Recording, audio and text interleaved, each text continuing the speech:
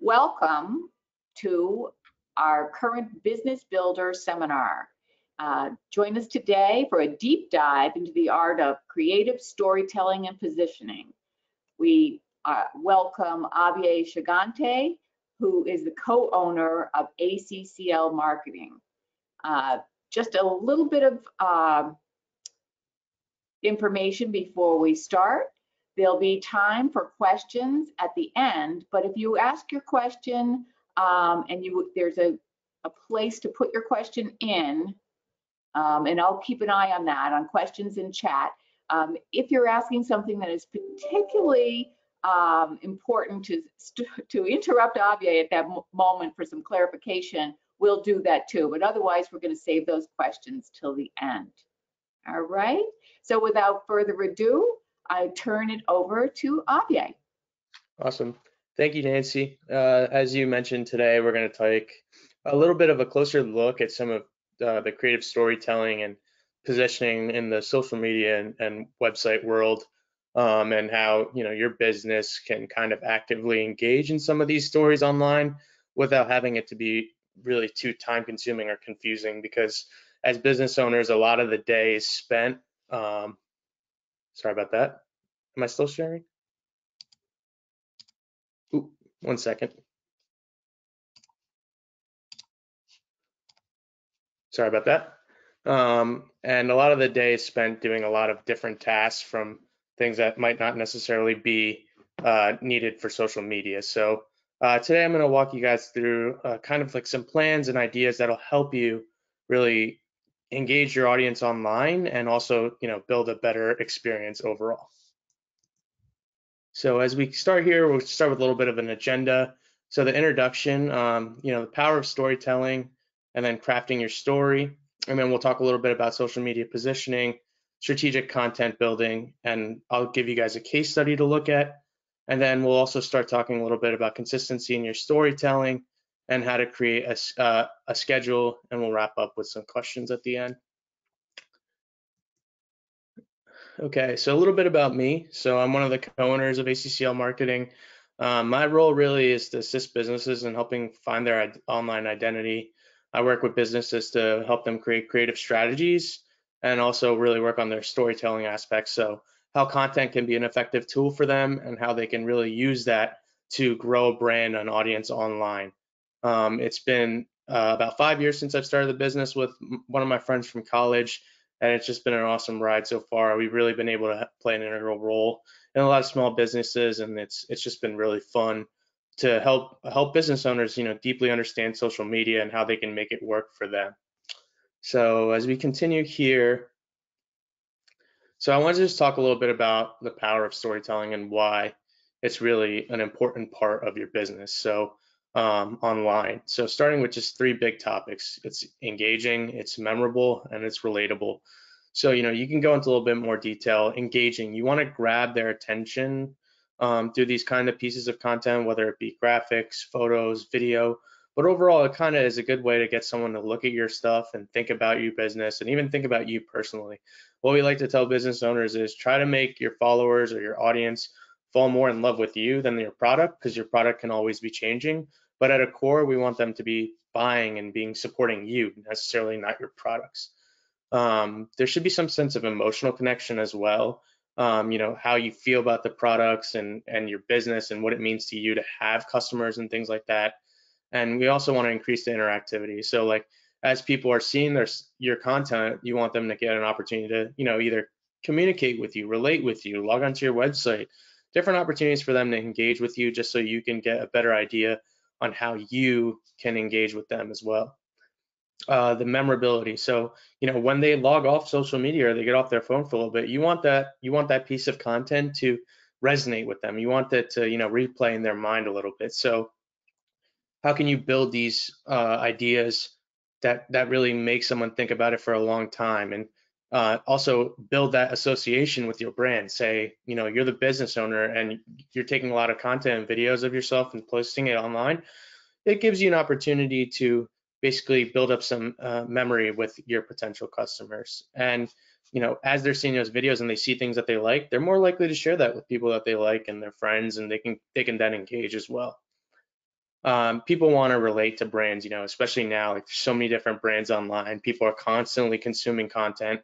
You really want to break through that clutter by really being your true self and showing to businesses and your consumers, hey, this is what it's like. This is a day to day in my business. This is, just give them more opportunity to really understand who you are. And a lot of people you'll find can relate to that. You might even get messages saying like, oh, this is what my day to day is like, things like that. And it'll just build a sense of trust and foster community building as well. So as we continue, I like to take a little, moment just to take about quotes. So, a lot of the time marketing today is not necessarily about the stuff that you're selling, like I was talking about, but more of the stories that you tell. Seth Godin is an amazing marketer. He's a lot of great knowledge and books that he's shared in the past that can really, help you get a deeper understanding of marketing and the trends in business today that can really help you engage and get a deeper idea of how marketing has been a part of, the day-to-day life today. So, when you're starting to think about a lot of these things, it's important to think about how these kind of skills, again, such as storytelling and things, are an important part of your business because you can really start to get a follower or someone like that be a real brand champion of your business. So they're kind of speaking about your brand without having to constantly sell a product or a service to them. So it's something to keep in mind. So when you're crafting your story, there's really like 4 topics we like to tell people to keep in mind so that they can just kind of flow naturally. And the whole process can be rather intense, but if you try to break it up into these 4 steps, it can help you get a better idea and really give you a sense of what you're trying to say through your messaging. So, first off, we want to identify what your actual message is. So what do you want to say to your audience, and how do you want them to feel about you or your company? And this can come at different levels. You can start as simple as giving where you might not be on camera, where you're showing more of your products through video so that they can take a closer look. And or then you might want to even switch to gears and show them what it's like to be a business owner, the day in the life. It's really your story and how you want to capture it. It's mostly in the sense of, first off, start with what kind of message do you want to put out there on social media, and how do you want people to resonate with your ideas? Once you kind of have that thought process of, okay, these are some of the ideas I'd like to talk about, and this is some of the messaging I would like, let's start to develop it. Do you feel that this type of content really is complex? Do you see yourself being able to talk about this stuff for multiple months on end? Or do you feel like after 1 to 2 to 3, maybe even 5 posts, it kind of feels like that might be the point where you need to switch gears? This is all really important to think about because if you find yourself that you're running out of content, you might feel the pressure to constantly try different things and do things that you might not want to do. But if you can learn to develop your ideas where you're starting different concepts as you go, you can see how complex you can get with them as well. And the next step really would be like diversify your characters. So characters could be physical and non-physical. So that could be such as like attending a special place your business might have, say a warehouse, say a different areas where you can show your viewer different aspects of your business so they can develop a deeper understanding of what it's like to be a day in the life of your business, and also they can get a deeper understanding of what you're offering to them. So being able to diversify your characters and showcase different aspects of of what your business can do really gives a good sense of your overall story, and can widen that sense of transparency as well.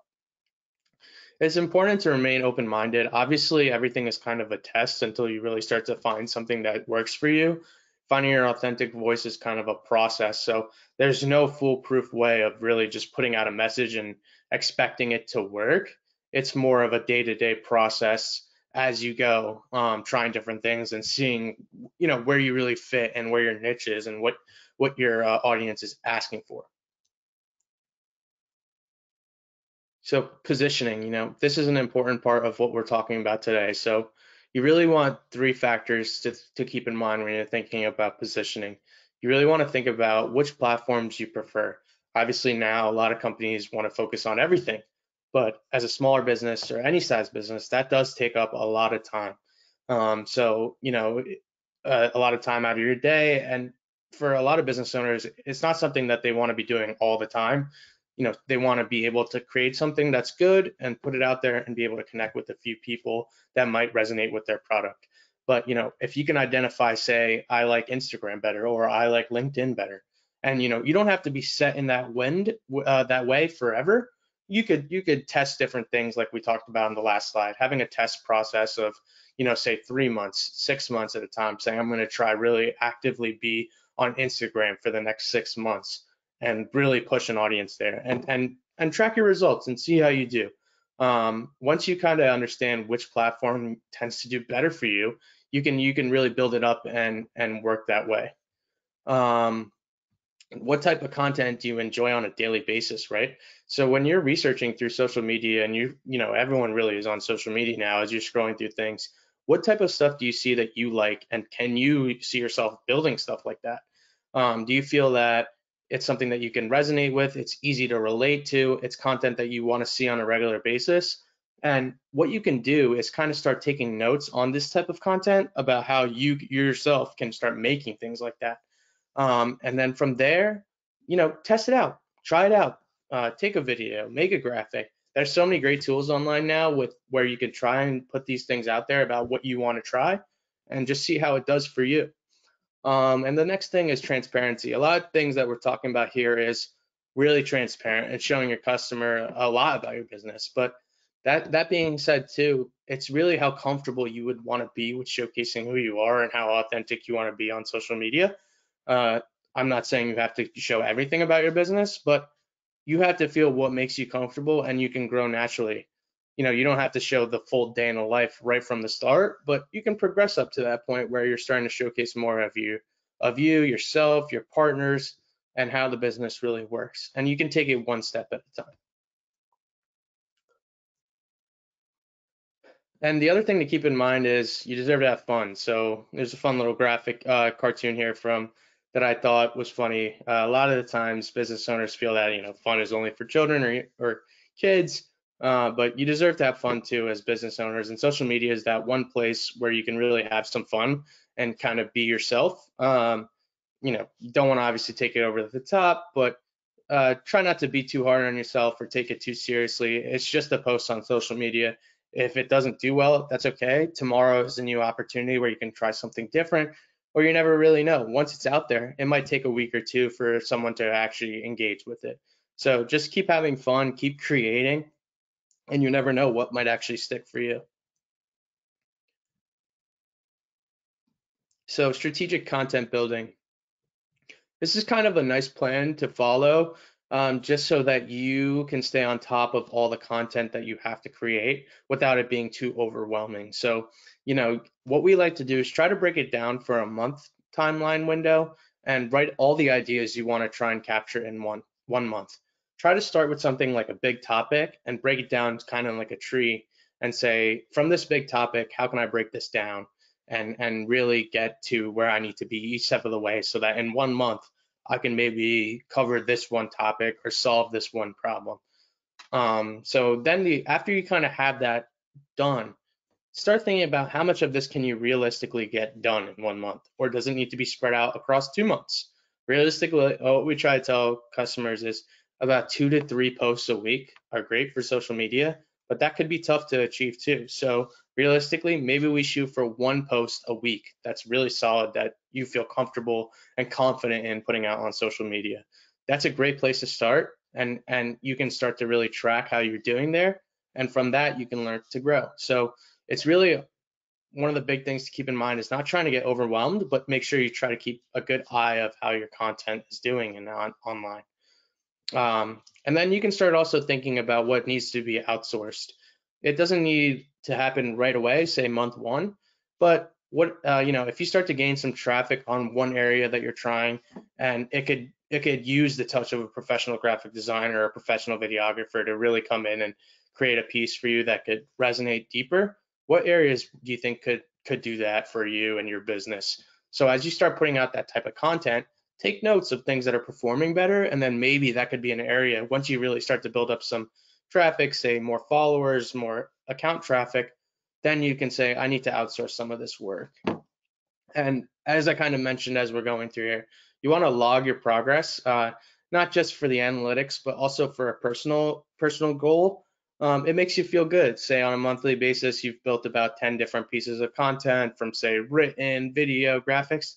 That's a lot of work, and you should be proud of that work that you're able to showcase that much of your story on a monthly basis. As a business owner, you wear a lot of different hats.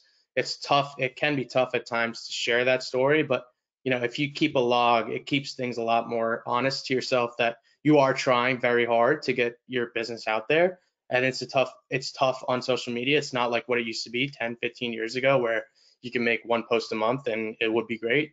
There's a lot of people creating really great content. So, just starting and just getting stuff out there is the right step in the right direction. So I wanted to showcase a quick case study based on some of the businesses closer to us in Massachusetts. But this is about Vanson Leathers. They're a heritage leather company. And one of the things that I thought that was very interesting is that they do a really good job on Instagram showcasing some of their products, their story, their business, and some of their messaging as well, which has helped them be, ultra successful in the past couple of years through Instagram. They've done a lot of really great collaboration work with, say, a lot of players on the Celtics and things like that. And a lot of it can be correlated back to some of the stuff that they're doing on social media. You can check them out as well. It's nothing too crazy, but what they're giving you is an authentic story about who they are and what they love to create. And again, they're consistent in their message, which allows people to engage with their brand. So a little bit deeper, their ability to actively tell a story has helped their, heritage brand collect almost 40,000 followers on Instagram and work with companies all across the world. And it all started by just them deciding that they want to start putting their story out there on social media. I think it's pretty remarkable and something that we can all try to do as business owners to just be more active about sharing things as things might go. What might seem like common knowledge to you might not necessarily be common knowledge to a follower, right? So, what you might think is an everyday part of your business might be new to them. So, feel free to get your message out there more, share more about yourself, because it can really, you might really find someone that might be interested in what you have to talk about. All right, consistency. So again, all of this comes from being consistent. So, you really want to think about how much time you have on a day-to-day basis that you can dedicate to say social media and how you can get out your message. When you first get started, it might be overwhelming, but one of these things that might really help is building a calendar. So, you want to build a calendar about release, but also a calendar about when you're going to make this content. And later in the show, we'll also talk about a good calendar schedule that we like to follow too. But this calendar really kind of keeps you honest and also gives you an opportunity to move things around, and you can also gauge how quickly you can get things done based on work and your efforts. Obviously, it can be tough with your day-to-day schedule and things are constantly changing, but if you have a calendar and you start to see some results on social media, you might also make it a priority for you on a day-to-day basis that I need to spend 15 minutes a day making content, or 25 minutes a day, or Friday is our dedicated content day where we're shooting and creating 5 to 10 pieces of content. And then that kind of leads into the next point. You want to start small. You don't want to bite off more than you can chew, because if in 1 month, say you put out 15 pieces of content and it's a great story and you're getting a lot of traffic, but the following month you only have 3 to 4 posts that go out. It's not really that strong of a message if you can't keep that flow going all the time. Whereas if, say, in month 1 you have a story where it has 6 posts a month, and the following month you have 6 to 8, the next month you have 8 to 10, that shows a nice sense of consistency, and also you're flowing naturally with your followers and your growth, and you're able to interact with them. A lot of the stuff that I've been talking about today is putting content out, but also you want to be able to connect and communicate with the people that might be commenting, sending you messages, emails, things like that. So obviously it's important to get things out, but the whole point of getting things out is that we can connect with more potential customers, right? So as you're putting that stuff out, make sure you're checking your messages, your message requests, things like that, just so and what that really does is makes you more authentic. People can then relate to you more because you're actually taking the time out of your day to answer them, get back to them. And in reality, that's really the moments that social media can be a powerful tool for you to relate to business owners, because you're taking the 5 minutes extra out of your day to answer their question on Instagram, or they sent you an email just wondering things. And more often than less, that's really the opportunity to really gain a sale or a potential customer for your business. The next thing to keep in mind too is, say you start building this up and it's doing well for you. It could be time for you guys to hire a professional as well. Outsourcing a lot of this work can free up more of your time, allow you to be more creative, and it doesn't have to be the whole process. You could outsource a small portion of it, whether it be they're going to handle just the posting, or they're going to handle just the content creation, or really work with whoever you want in your outsourcing sense to see what could be a good fit for you and for them, to kind of make your schedule work better, and so that you're not constantly going from work to social media and you're kind of losing the sense of your authenticity because you're just kind of tired. Outsourcing allows you to keep that story and that message continuing, because you can kind of rely on someone else to help you out too in times of need. And it's also great for creativity because, in a way, an outsourced client or customer, sorry, partner of your business, they are going to have a different viewpoint of it than you might, so they can give you insight based on what they're seeing on the internet. Okay, so we'll talk a little bit about a schedule now, based on what we spoke about in the last slide. So, 1 to 2 days is really focused on strategy and calendar building. So what type of content are you going to focus on this month, and what will and when will this content release? So again, like we talked about, try to narrow it down one day during the week where you're really just kind of hammering out your calendar about what you're going to get done this month. And then, what you can do is kind of say, if I want to release this on Friday, I really need to get this created by Wednesday. So I need to lock down as Friday's release date, Wednesday as the creation date, and Thursday as the edit date. That kind of gives you, and you can kind of map out the window however you might feel comfortable, but it just keeps you honest and keeps you moving in the right direction. So once you have those days kind of labeled where this is when I want to release more of my story every time, you want to get 2 to 3 days about ahead, like we just spoke about, just so you can at least create some of your content. So whether that be graphics, photos, videos. And again, if you look to outsource this, this might be an area where you need to get with someone that can take that content. So you need to get on their calendar as well. So it's always good to think about at least 2 to 3 weeks in advance, and if not, 1 month in advance. Think about, especially now during the holidays, a lot of the things that we're talking about the holidays, you might want to start thinking about 2 weeks in advance, right? So if you don't have your holiday content done, this week might be the week to get a lot of it done. A lot of your messaging talking about how thankful you are for the holiday season, some of the holiday sales you might be having, things like that are good topics right around this time of the year to really start getting back to. And then scheduling posts. So there's two opportunities. You can schedule everything for you to go out and you don't have to worry about it and it's just out there. Or you can also look to live post things. They both have their benefits. It's just really what you're comfortable with. Me personally, I use a mix of both. I schedule a lot of content, but I also like to post some things live just so I can take a look at it as it goes out. And once you kind of have that schedule in your mind, you can start to see how your day is going to get laid out. Do you have 15 minutes in between lunch, 20 minutes before you go home? Usually the windows, think about in a day-to-day when you want to release content, right? Most of the time, a lot of people are looking at their phone during their lunch break, and they're also looking at their phone when they get home from work. So anywhere from that 11 to 1 schedule is always good, 11 to 2 sometimes. And then again, on a day-to-day basis, that 3 to 5 and then 5 to 7 area looks good as well, depending on when people end their day. And then review. So again, you want to keep track of how your content is performing and what areas you could improve on. But you can really take notes, and all these social media platforms provide good analytics at this point for you to understand what demographics you're interacting with the most, how they're performing, and things like that. So you can really get an understanding of how your content is doing, and then on a month-to-month basis, you can decide, do you want to make changes now? Would you like to see another month and see how it does? Do you want to introduce new topics? The cool part about it is that you can consistently change or even keep adapting based on how you're performing. So that's a good reason to kind of look at how things have been going. So this is a good kind of plan for you to follow just so you can keep track of everything. And that will kind of wrap up our as far as our process today. But a lot of the things, again, I'd like to wrap up with is talking about, again, your story and your positioning, right?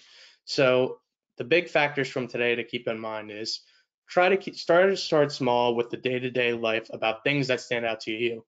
Not necessarily have to be the most meaningful, most crazy operations within your business, but just something that's easy for you to talk about and just record yourself talking about it. Then see if you can look to get that out on social media and see how you can consistently do that.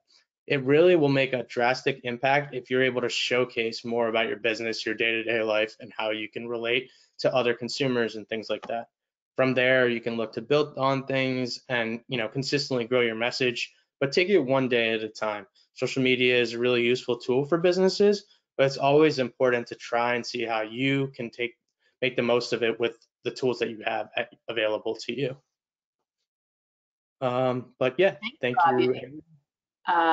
I'm watching for to see if there are any other questions here, but I had a couple that came up throughout the presentation. Great. And you mentioned several times getting your authentic voice or finding your authentic voice. And how do we know when we found it? I mean, what are we looking for? Yeah, that's a great question. So again, authentic voice to me and makes sense to me the most is, what do you feel comfortable sharing, right? Like if you were to do a video shoot, Nancy, or you were about to get on camera or you were about to make a graphic, what naturally flows with your business and how you're speaking about your business? Where do you see that you feel the most confident in the type of content that you're putting out there, right? That kind of correlates back to your authentic voice. Again, it's a process because oftentimes when you first get out there, you're always thinking consumer first or sales first, right? But in reality, like we talked about, the consumer wants to buy from someone that they can trust and that they can enjoy their experience with. So if you are just being yourself and talking about why you started this business, why you love this business, why it means so much to you, that for a consumer might be more interesting than you might ever think. So showcasing stories, say, this is why I started, or this is why I love this, or this is how our day to day goes, or this is what's important to me, can all be different ways about you finding your authentic voice and how you can deeply correlate with your customers. Okay. We have another that talks about tracking results. So that's another thing. When things are, I'm trying to think of the words you use, but when you said like when you're successful with something, but how do you measure that? How do you measure when something is performing well? Right.